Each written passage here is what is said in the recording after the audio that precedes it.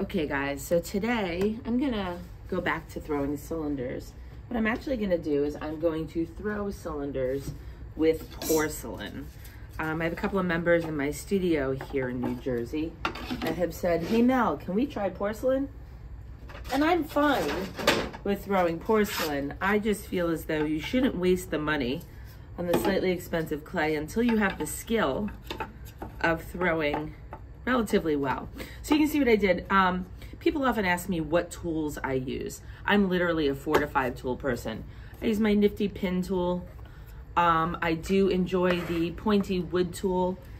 Something to look out for all the time. What makes it a good wood tool is that it has a pointy edge, especially with porcelain. That's gonna give you a nice, good trim down on the bottom, which a lot of you guys know is really important to me. I use a round sponge just like this, or you can use a kitchen sponge. I don't use the soft elephant ear small hole sponges. I don't think they hold as much water. And that's pretty much all you'll get out of me when it comes to a cylinder. People ask me often about the square bat. I like the square bat for a couple of reasons. When you're throwing with them, you can put them right next to each other as compared to the round bats, which will sometimes overlap if you have a limited amount of space. That overlapping really concerns me when you're dealing with something tall or a bowl. That slight bit of gravity will actually warp your pot, and you won't know it until the very end when it comes out of the kiln, and you'll wonder, why is my Leaning Tower of Pisa happening? You'll notice that I checked a bunch of them. Sometimes these do tend to warp for several reasons, which I can go over another day. If it does this, I would not use it. It's gonna give me a bit of a harder time. Whereas when I use this, it's kind of rattling a little, but it's not horrible. So how much clay do I start with? I start all of my members off with a basic 1 1/4 pound ball. Let's say you're centering and you're having a hard time. If you lose a 1/4 pound, you're still gonna end up with at least a pound cylinder. I start with 1 1/4 because I think that's just about right for, let's say, a large mug once you get good. I always start with this sort of teardrop shape or grimace, as I've noticed mentioned in the past, gumdrop. What that's gonna do, it's gonna get me a real nice seal when I put it down in the center, whereas if it's a ball and I do this, you could get some air trapped underneath there. So I'm gonna go ahead and get it right in the middle there. I do not seal it down first because if it's not in the center, when I seal it down, it's gonna be even harder to get it down in the center. So what I'm gonna talk about today is how big can a 1 1/4 be? How tall is really the question people ask. The problem with that question is if you're dealing with a cylinder in the end that's 3 inches wide, you're gonna get something that's a lot taller. If you're gonna go 3 1/2, you're gonna lose a substantial amount of clay. And if you go 4 inches, you're gonna deal with a lot shorter. So I'm gonna throw 3 balls of clay into a cylinder at 3 different widths. So I've got my nifty ruler here. Me being here in New Jersey, it's an inch ruler. So if you're watching me from outside the country, I don't deal in centimeters very often. So anyway, all right. So I start with my hands. My bucket is filled with water all the way up to about here. I don't want to dip my fingertips in like you're in Madge from Palmolive for all of those people in there, you know, Gen Xers who know about Madge, but you want to dip your entire hands in there. What I am noticing with porcelain is that I have to add a lot of water in the beginning. If I don't, that little bit may get stuck on my hands and then I end up with a whole bunch of these. And we want to try not to lose too much clay. I'm also noticing with porcelain that I'm not starting off too fast. I'm going around 75 miles an hour and I'm cupping the top of my hand. But as you guys know from my past videos, I always lock my elbow into my hip crease there and I use my body weight to push forward. And I want to lose as little clay as possible. Because of the little fine grains, you can easily get stuck and grab a bunch off. Now I'll start my speed up. Again, I push at 6 o'clock, between 6 and 7 with the heel of my hand. You can see right about there. That's where I'm pushing. No fingers. My top hand is going down. And I'm just hanging out. Pop an air bubble as I go. What I do notice with porcelain, you guys might have watched from my past videos, I tend not to wedge out of the bag. With porcelain, I'm finding you have to wedge. The minute the air touches the outside of this clay, it does start to dry that outside skin. And what I notice is that by wedging it, it will mix up that outside skin with it. So I'm also gonna cone up because of that same reason. So I'm gonna do it relatively gently, squeeze in at the heel of my hand towards my fingers up at 12 o'clock. Go into a tiny cone. Remember, I always make my cone look like a cone, not a tall stick. That tall stick is possibly gonna lean over. And then I'm gonna cone down. This is when I tend to lose a little bit of clay and I tend not to care, but I tend to lose a lot more with porcelain. So again, I just wanna add water. I'm gonna loosen up the amount of water, or lessen up the amount of water as I start to throw the porcelain. I'm gonna go down to the height that I'm aiming for, and then these fingers get invited to push this butt in. Remember, pinky's not invited because I don't want this route under here. So by pushing my middle finger and my ring finger into the side, I'm filling in that sort of pinky mark that might have happened. And my right hand is dropped down because I'm aiming for this curve. And I'm pushing in with my left heel, with my left hip. And if I slowly take my hands off, I'm centered. Remember, I also like to start with a nice right angle over here. That's gonna stop me from leaving clay on the bottom. So right now I'm gonna start with a mound of clay that is very bad at size and distance, about 3.5, 3 3/4 inches wide. Let's see how wide that's gonna make me a cylinder. So I'm gonna go down, wheel going fast, my right thumb down touching the clay, my left thumb is right on top of it, elbows down on my body. Now this is also where it gets a little complicated. Your fingers can dry out really easily with porcelain. So I'm gonna add a little bit more water midway. I am not aiming for a foot. So I'm gonna go in, and just for you guys, I'm gonna go ahead and stick my pin tool down. And I've got about, you know, I really should measure this because I never do. About 1/4 of an inch I've got down on the bottom there. Wheel going fast again. Now I want to open up into a cylinder, so my 2 fingers are going to go towards my left palm. My left palm is going to pull out just a little bit. And I want to open up so that the inside of my pot is right around the edge of the outside of my mound. Take your time and repeat that in your head a couple of times. The inside of my cylinder is right on the edge of the outside of my mound. So what that's going to do is it is going to cause a little bit of a butt, but that's going to allow me to get a nice angle. And then I come out and in the way I went in. So you can see that the inside is right about the outside of my mound. So this is hanging out. So right now I have my wall here, which is the desired thickness that I want for my pot. And then for all you people who get distracted with the inside, go ahead in there with that sponge, hold on tight, just compress one side. So now I'm gonna do what I've called the corrective pull. It's thin here, thick here, and theoretically thin here. So with my first pull, I'm gonna correct this part here. Full sponge of water, I'm gonna touch with the side of my finger and the sponge is gonna follow up. My inside hand is sort of curled. Remember, I don't use this finger because it's curly and broken. I start down on the bottom, not very much pressure, and I'm gonna put a lot of pressure in the center there. I'm gonna start to go up. You may hear that ticking. That's because my bat is a little loose. Causes a little bit of a challenge. You'll actually notice that when I start to pull, I'll leave my pinky down here to push that down so that it doesn't go flying up. So now I've got that first pull, and now I don't really have to worry about thick and thin anymore. I'm gonna start down on the bottom again.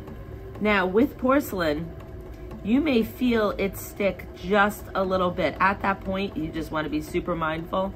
If you wanna stop and add some water, feel free. It is sort of sticky. That's really what I feel about porcelain. The grog, I think, doesn't allow it to loosen from your fingers. I don't know, I'm sure someone's gonna correct me. I'm gonna start down here again. Remember, I'm dealing with 1 ring of clay at a time. I'm not touching the entire pot with my whole hand, because what that's gonna do is, I say it all the time, play a record with a brush. So you don't wanna play every line of the song at the same time. If you do this, you're gonna be putting even pressure where it's thin and even pressure where it's thick, and you're gonna confuse the clay, in my opinion. So I always try and work with 1 line of the song at a time, like a record needle. This is gonna allow me to pay attention to the thick and thinness, the variation of the pot. We'll go down here again, get a little bit more of a grip down on the bottom. Again, see my hands can't touch, but the minute I have the ability to get that hand out of there, I drop that left thumb over the lip of my pot, and I go up to the top like that. So Simon Leach has this phenomenal short sponge tool on a stick. It's a stick, it's got a little sponge, and every time he's here, I always forget to buy one. And right about now is when I go, boy, I wish I had that Simon Leach sponge tool. So Simon, I don't know if you watch my videos, but send me a Simon Leach sponge on a stick. Maybe I'll get a little influencer discount there. So now I've got this cylinder. I'm just gonna go in and correct it a little. So I'm gonna put a little more pressure on the outside where it was thick, where it was bulging out. Right here, it's a little thicker on the inside. And now I'm gonna pay attention to my lip and thin that out just a little bit. With porcelain, you can go a little thinner if you have the patience. Try and do that a little. So what I've been noticing about porcelain is, to me, the difficult part has been the post-production. If this is a little thinner than this is gonna dry so much faster. That hurts a lot or becomes more difficult when you are dealing with handles, accoutrements on the side, things that you want to add on. That's really been sort of my struggle lately. All right, so now I'm going to call this a pot. I'm going to use my very pointy wood tool. I'm going to start down here, up on top here, and I'm going to cut straight down. For beginners, I show them that the pin tool can go right underneath that loop tool. Underneath that loop of clay. Cut that off and move it to the side. Now let's see where we're at here. We are at 3 1/2 by 5 1/4. Let's write that right on here. 3 1/2 by 5 1/4. Okay, so now I'm gonna go ahead with the same exact pound of weight, and I mean exact. 1 pound, 4 ounces, not an ounce more, not an ounce less, because those small ounces are gonna really make a difference when you're trying to make a set. And also, if you make 10 mugs, 10 pots, number 2 is gonna be a lot bigger than number 1, and number 7, 8, 9 may suck. But 2 through 6 are gonna be really awesome. So I'm gonna go ahead and center the same way, heel of my hand, drop my wrist. Now, with that ticking, what I do is I don't push down, I sort of float above the bat so that I'm not pushing down into the wheel, but I'm sort of floating right above it. You sort of notice all the little nuances, clean up that bottom. And now I'm gonna start with it a little wider. I don't normally measure, but before I was at about 3 1/2, I'm gonna go down to about 4.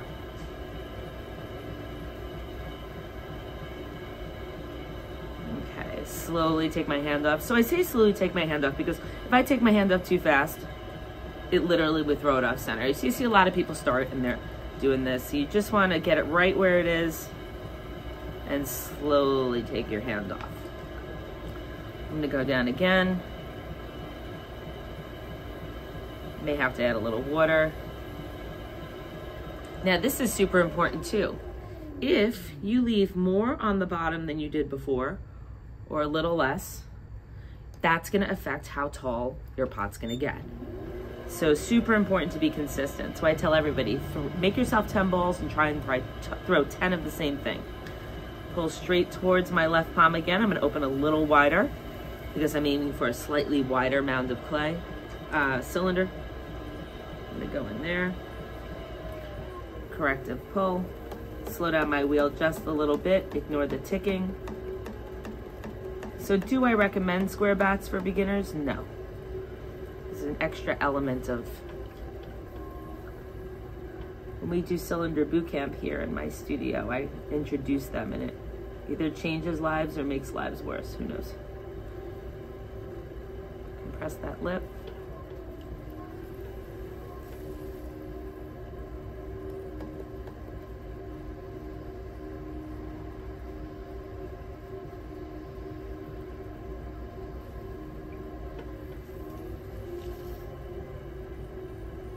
Remember, I'm aiming for a cylinder that is wider than the 3 1/2 from before. So So if I have this, this is, that's 3 1/4, not as much wider.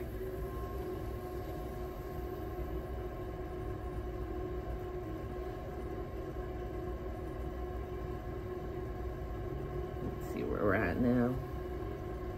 Straighten you up a little bit. Now that I'm 49 years old, I have to close one eye to see the profile without my glasses on my head, but then the glasses fall down as I'm trying to measure, so it's just easier to close an eye. All right, so now we're at 4 inches wide by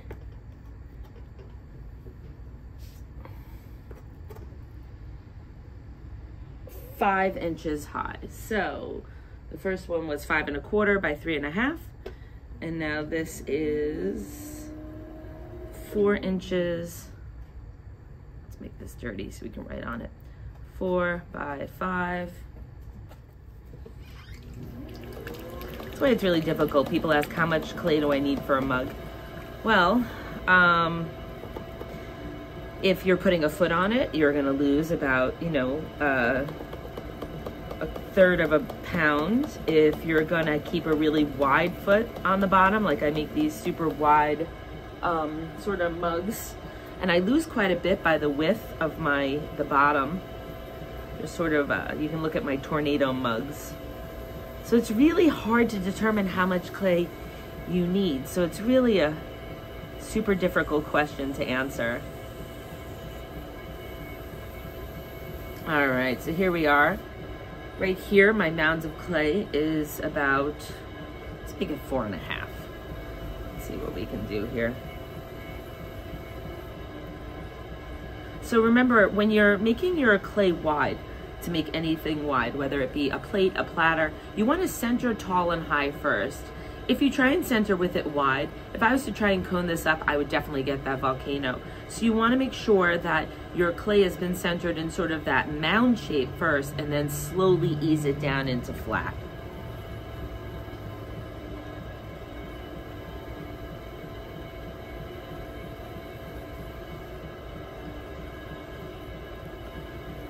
Open up wider. Oh, I forgot to check my base, but you guys trust that it's 1/4 of an inch, right?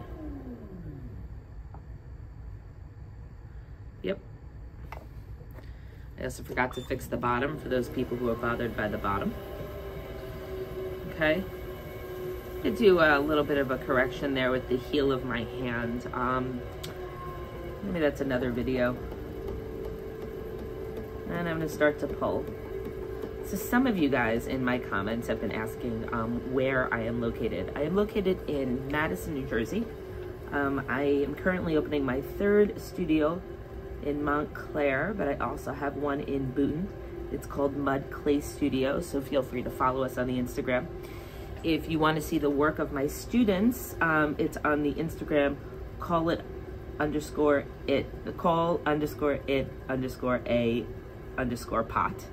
You guys may have heard me say it often. You sometimes just gotta call it a pot. Yeah, I do sell my own work, but I tell everyone I'm so busy making YouTube videos and running businesses that I'm really busy just making mugs with Dave Matthews Fire Dancers on them. And when I am a little less busy, I'll finally make work that means something more to me. So stay tuned. My actual Instagram is Mudgirl Pottery, as you can assume. Okay, so that's me doing my little plug. And now we're gonna aim for, again, 4 1/2 inches wide. And we're gonna see how high we get. So can you make it wider? Once you've made it a certain width, and the answer is not really. Your floor has pretty much been determined by your open. Can you make it narrower? Yes. But it's super hard to make it wider. If you want it to be a cylinder, if you don't mind it being sort of V-shaped, then yes, I can turn around and pull this lip out farther. But you can't make a 6-inch cylinder, 6-inch wide cylinder out of 3-inch wide base. All right, so I actually did not measure correctly, which I know some of you enjoy when I do fail. So I'm gonna make this a little bit less of a cylinder just to show you how I'm losing height when I make it wider. What did we say we were gonna do? 4.5, right? All right, there we are, 4.5. When you guys see these in the final, you'll see that my bottom is a little narrower because I did exactly what I told you you can't do. I already forgot to cut off the bottom of my last pot. Okay, here we go. So this is 4.5 wide by 4.5 high. So you can see when I show you all three of them how the width really determines how high your pot's going to be. Now, does it probably hold the same amount of liquid? Probably, but again, the variations are how thick your foot is and how wide you are to begin with to get the height. All right, guys, so here you go. Same amount of clay, 1 pound, 4 ounces. I lost very little in my centering and my trimming. My centering and my pulling. So on your right, that is 5 1/4 inch high by 3.5 inch wide. The middle one is 4 inches wide by 5 inches high. And then the one over here that I did a little bit of a goof on is 4.5 inches wide by 4.5 inches high. So you can see the variation on just that little bit of a difference in the width of your height. And now you can choose whichever one you prefer aesthetically, but you kind of get an idea of how tall should 1 pound and 1/4 be, how the answer is really relative. All right, guys, so good luck. Try out some porcelain. Follow us on the Instagram at mudclaystudio.com, Mudgirl Pottery, and call it a pot. And don't forget to subscribe, and feel free to write in the comments what videos you'd like me to see. Talk to you soon. Bye.